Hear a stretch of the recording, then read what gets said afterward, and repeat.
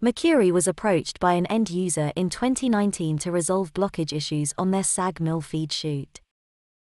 The chute was blocking up with slabby material several times per day, resulting in extensive downtime. On-site evaluation and laser scanning provided as-built dimensions and allowed potential fitting issues to be accommodated well in advance of the installation date. Makuri then simulated material flow through the chute, using a combination of discrete element modeling and smoothed particle hydrodynamics.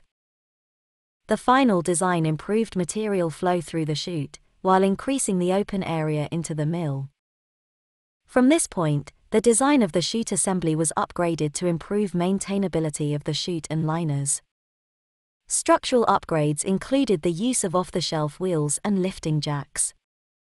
A third-party transport system was also added to allow the chute to be easily moved around the worksite.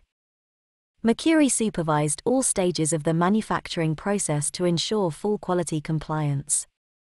A second chute was also manufactured to allow liner changes to be performed away from the mill, outside of normal shutdown times.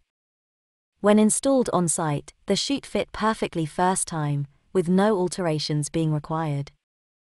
3 years after it was first installed, the chute has suffered 0 blockages, resulting in substantial increases in plant availability. Contact Makuri today to see how we can solve your SAG Mill Feed Chute problems.